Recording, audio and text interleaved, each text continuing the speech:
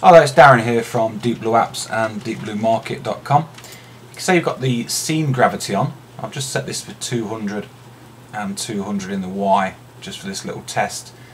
Now you're right, if you do try constraining or making the actors stay at their X and Y, they do shift slightly. I've found a workaround though. We've got an unlocked actor. This button, this pause button here, is unlocked, so double click on it in the scene to unlock it, because we need to access the scene gravity. Now basically I've set up a game integer. When touch is pressed, game pause to game pause plus 1% 2, and that will basically just keep toggling that number from 0 to 1 to 0 to 1 to 0 to 1, etc, etc every time you touch it.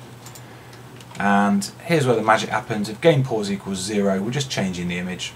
And here we're changing the scene gravity X and the scene gravity Y back to its current setup, and you access that by current scene gravity X, and we just set the X and Y to 200. In the other Y section you can see here we've got gravity X to 0 and gravity Y to 0.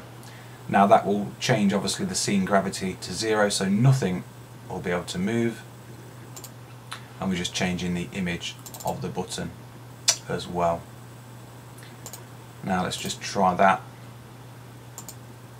You can see there, because we turn that move off, and basically we're saying here in the object that moves, in the actor that moves around, just drag all your move behaviours in here. If game paused equals 0,